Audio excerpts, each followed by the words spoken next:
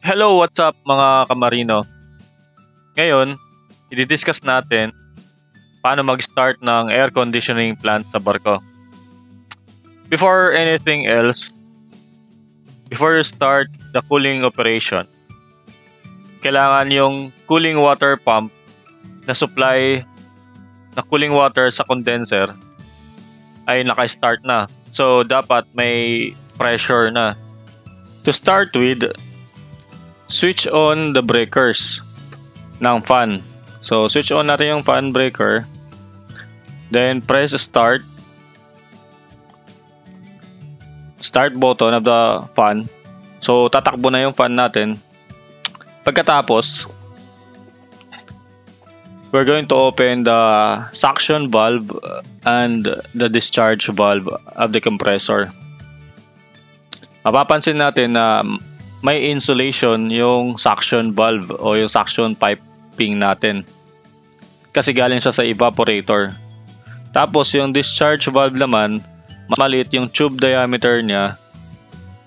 Kasi papunta siyang condenser. Tapos, since discharge siya, mas mainit siya kaysa doon sa suction valve.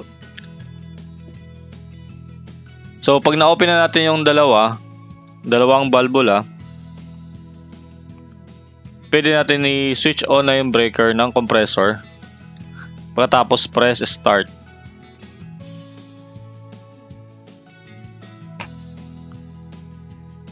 And then, pupunta tayo dun sa condenser liquid outlet valve.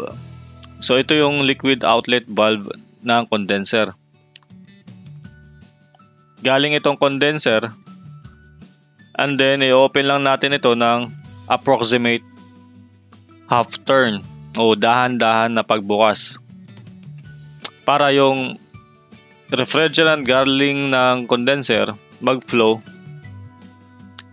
papuntang low pressure na suction.